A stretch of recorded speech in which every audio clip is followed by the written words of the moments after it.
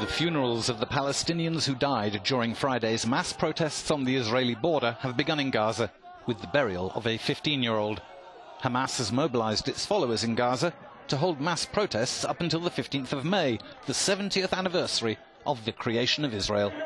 The United Nations has called for a transparent inquiry into the deaths. These peaceful demonstrators posed no threats whatsoever to Israel or its heavily armed soldiers. Yet, its trigger-happy soldiers used live ammunition, tear gas, and rubber bullets to shoot indiscriminately at those non-violent protesters. Israel insists Gazan medical officials have exaggerated the casualty figures and denies using excessive force. What we've seen is a violent riot in its clearest form. The Hamas terrorist organization have sent their people to the border with Israel and Gaza in order to camouflage their true intentions of terror.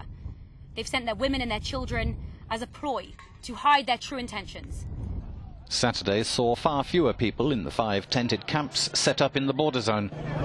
And the Israeli army warns if violence there continues, it will move against what it calls terror organizations in Gaza.